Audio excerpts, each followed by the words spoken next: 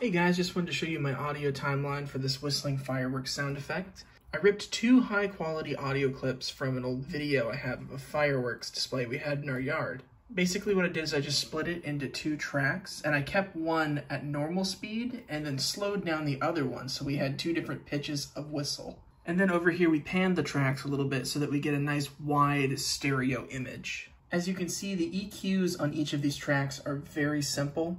On the clip that's normal speed, I just cut a little bit of the low frequencies, and then on the clip that's slowed down, I cut a little bit of the low frequencies, but I also brightened the high frequencies because that speed drop took off that sharpness that the clip originally had. And for this sound effect, that's about it.